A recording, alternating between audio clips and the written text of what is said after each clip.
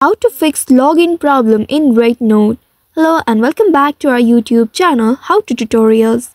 In today's video, I'm going to show you how you can fix login problem in RedNote. To resolve the login problems related to verification codes and account access with the RedNote application, you will need to simply follow these steps.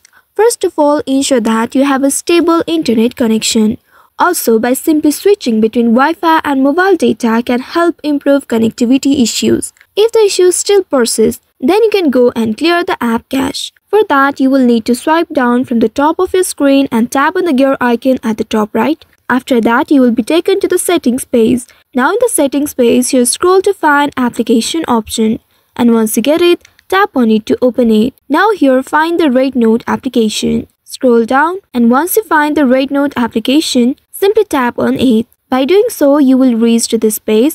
Now here again, you will need to scroll to find the storage option. Once you find the storage option, simply tap on it, and inside it, here you'll be able to locate clear cache option at the bottom right. Simply tap on it and then clear your cache. After that, you can also reinstall the application.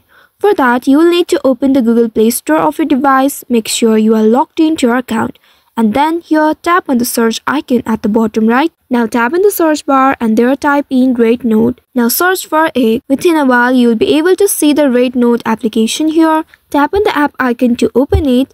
And here, simply tap on the install button first. Confirm it by tapping on install once again. And once the app gets installed, go ahead and tap on install button to reinstall it again. Tap on this open button. And now here, tap on this agree button, and then in this page, tap on the login button, and now use your correct information. When entering your phone number in this field, make sure to select the correct country code to avoid any errors in receiving the verification code. After entering them, also tap on this little circle to state that you have read and agreed to the following policies. Now tap on this login button. Ensure that you enter the correct verification code here. You can also double check for any errors before submitting.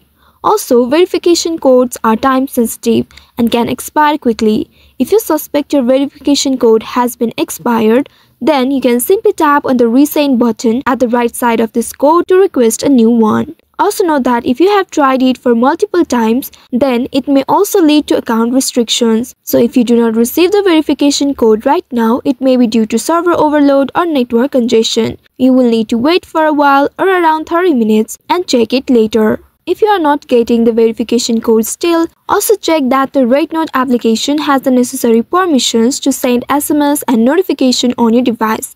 To check that, you can go and open the settings of your device and here scroll to find the application option. Once you get it, tap on it, and now here search for RedNote. Once you find the RedNote application, simply tap on it, and inside it, here look for permissions option. Simply tap on permissions and make sure you have granted permission to phone. If not, simply tap on this phone option and then tap on this allow option inside it. Now after doing so, you will need to try it again to get the verification code, and this time you will be able to receive the verification code. And now use the verification code correctly and log into your account. So by following these steps, you should be able to troubleshoot and resolve most login issues with RedNote. I hope this tutorial was helpful.